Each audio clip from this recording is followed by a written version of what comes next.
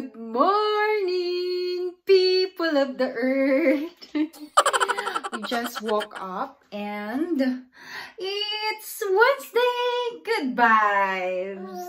Yes, it's Wednesday. Good vibes. Ano? What do you want to do today? Yes. What are you looking at? Tinitignan niya yung painting. Say good morning, people. How are you? How are you, people? We are hoping that you are all in a good health and in a happy place. Alam niyo si Lucy, kapag iniikot ko siya or naglalakad kami kung saan-saan, talagang siya, very observant. Ina-appreciate niya yung paligid niya lagi. Parang ganun siya. Hindi siya yung... I'm not sure kung yung mga babies niyo ba palatawa. Siya, hindi siya ganun. Actually, tumatawa lang siya lagi kapag nakikita niya si papa niya. Pag nakikita niya si papa niya, kahit walang ginagawa yung papa niya, kahit tulog yung papa niya, pag nakikita niya, tawa siya ng tawa sa papa niya. Ako, kailangan kong effort para lang patawanin siya. Tapos, kapag nakikita niya si Mira, yung aso namin, ayun, si Mira. Pag nakikita niya si Mira, ayan, tawa siya ng tawa din. Yung tipong aamuyin siya ni Mira, tapos lalapitan siya. Tuwang-tuwa na siya doon. Anyway, ayun, it's 9:30 in the morning dito. Actually, this week daw, according to weather forecast, may weather forecast na tayo Sige, may weather forecast tayo for our vlog everyday. So, this week is gonna be raining. Sabi, the whole week. Pero, so far, from Monday to Tuesday, hindi naman ganun. Hindi naman ganun kadami yung ulan. Konting-konti lang. Umulan sa umaga, umaaraw sa tanghali, tapos bumabalik sa makulimlim na hapon. Yun. Ganun daw magiging weather for this week. Sana, hindi. Sana, maaraw sa weekend para, makaalis tayo. Iko-close up ko si Lucy. Siguro camera shy siya. Hindi lang siya hindi kay mama kasi wala siyang choice. Ayaw niya talagang nagva-vlog. Or ayaw niya talagang sinasali siya sa vlog like papa. Wala lang siyang talagang choice. Ano sinasabi mo, anak? What are you talking?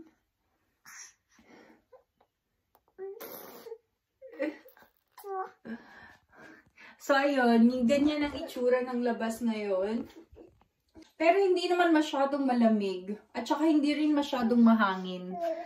So, magko-coffee lang ako at ilalapag ko muna tong babaitang to. And, i-fix ko pala today yung niya, yung dresser niya kasi ang gulo na. So, yun. Hindi ko kasi naaayos yun everyday. Dahil nga, di ba, minsan ayaw niyang magpababa or pag magpapababa siya, iyak naman siya agad. So, wala. Hindi ko talaga siya maayos everyday. So, kapag may time lang, at saka magba-vacuum ako. Today is cleaning day, guys! Cleaning day! Lalapag ko lang si Lucy. Lucy talaga yung tawag ka sa kanya. Lalapag ko lang siya and then I will have my coffee in the morning. Good morning! Good morning! Ang ingay ni mama. Hey? Chiki?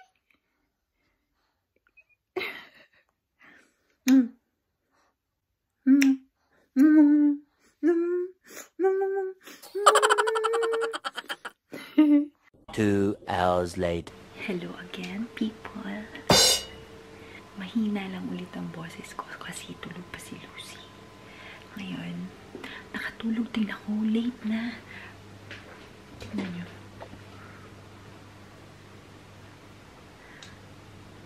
So, 13 minutes past 2 o'clock na. Sobrang gutom na ako.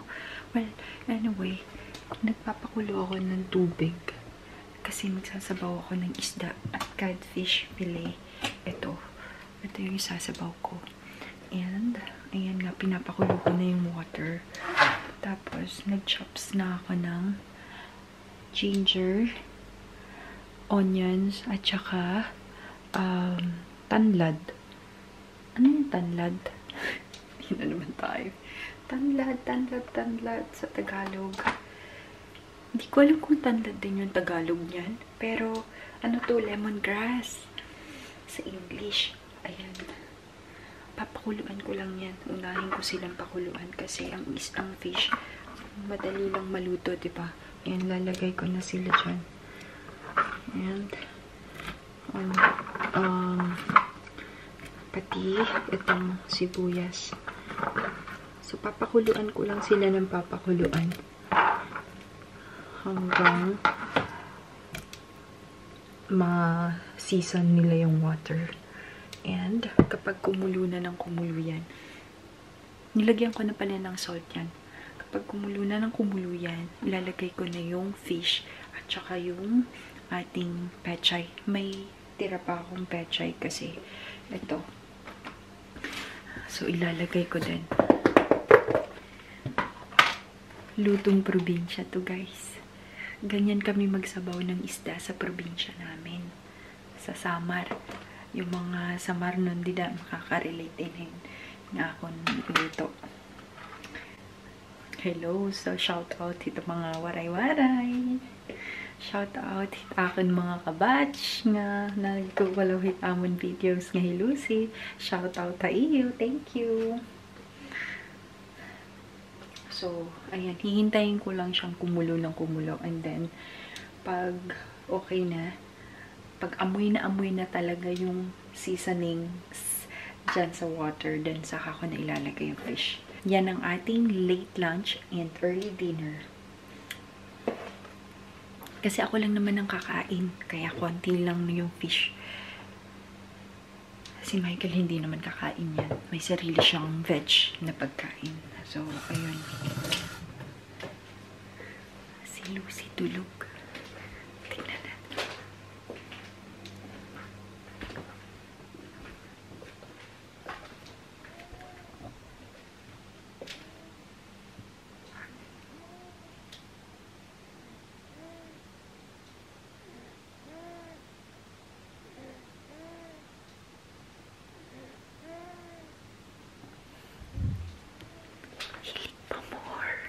Yan ang pwesto namin dalawa kapag magnanap kami na magkasama. Pero kapag siya lang papatulugin ko, nilalagay ko siya dun sa bed niya. Hindi ko talaga siya nilalagyan ng unan. Baka may magtanong dyan, ba't walang unan si Lucy? Hindi ko talaga siya nilalagyan ng unan. Kapag lang matutulog siya sa gabi, saka ko lang siya lalagyan ng unan. So, see you later kapag luto na to. Pasensya na kayo, bumubulong ako.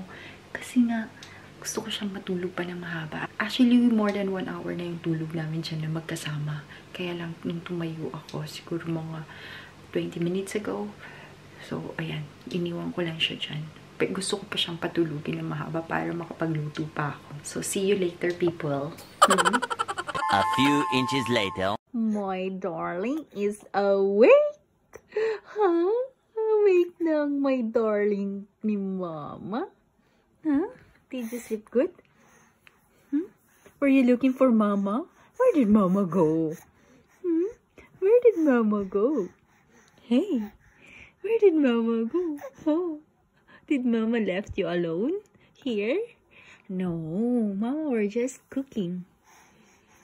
Yes, Mama is cooking dinner or lunch. Okay? Mama is making fish soup. Do you think it's good? Huh? Do you think it's good? Huh? Stretching is life. You did sleep good, my love.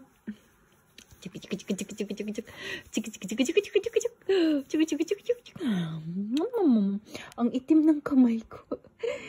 Compare sa kulay niya ang itim ng kamay ko. Kasi yan, nagbibilad-bilad ako eh. Hey, oh, guys, ayan na ang aking tinola. Tinola ba yan? Tinolang isda. Tinola ang tawag sa amin eh, sa Waray. Tinolang isda. Nilagyan ko ng kamatis para kumpleto ricados. Kakain lang ako kasi gising na yung isa. So, bago siya umiyak, kakain muna ako. See you! Ayan ang aking ulam, guys. Super province feels. Napaka-probinsya ang pakiramdam ko ngayon. So, tikman ko nga. Tikman ko lang, ha? Tikim lang naman.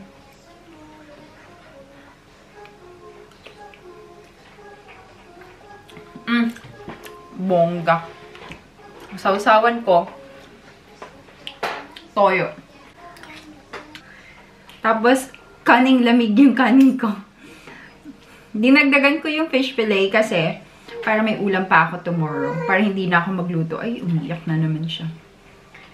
So, let's eat. Let's eat pansit.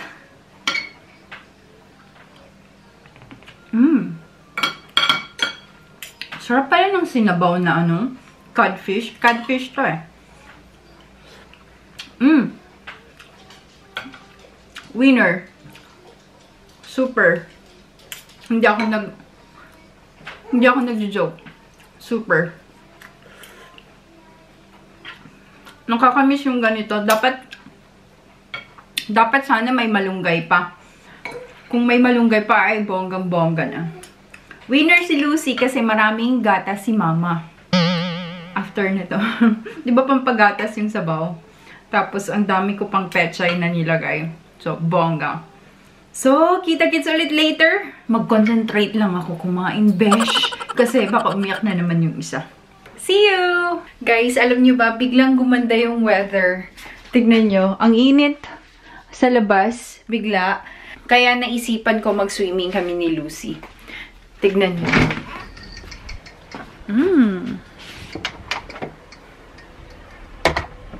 Wala pa si Papa niya. Binihisan ko na siya. Nilagay ko yung mga, laruan niya dyan. Ang init, sarap. Tapos hindi pa mahangin. Kaya, perfect na perfect talaga siya i-swim. See? Siyempre, nagpalit tayo ng swimsuit. Pero yung top lang, magsha-short lang ako. Dahil, hindi kaaya-aya ang katawan natin para mag-two-piece. Ito si Lucy. May pinapanood lang siya. Ayan. Bis na yan. Hey! Are you ready to swim? Naku, si Mangut. Si Mangut, baby. Yan. Ready na yan siya. 2 hours later. Nag-walk lang kami ni Lucy dito saglit sa labas.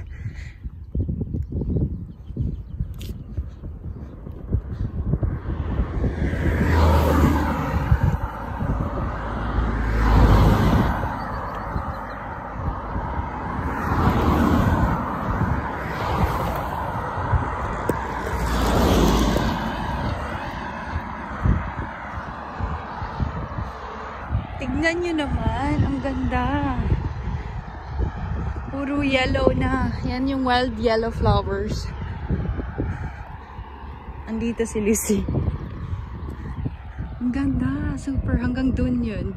Tapos magkabilaan. Super nakakatuwa pagmasdan. Puro bulaklak. Ayan. Pero puputulin din ng mga farmers yan eh. Kasi kinukuha nila yung dahon, pagkain ng mga baka. Dito. Ayan. Kinukuha nila yan. Puputulin na yan. So hindi yan magtatagal na ganyan. And then tutubo na naman sila ulit. Nakabalik na kami ng bahay. Yung isa mukhang inaantok na kanina habang naglalakad kami. Hey? Are you sleepy? Huh? Nakahilig na siya. Hey, are you sleepy? Huh? Pop-up. Malayo ang tingin. Wala namang tinatanaw. Buntong hininga pa more? Huh? Hey?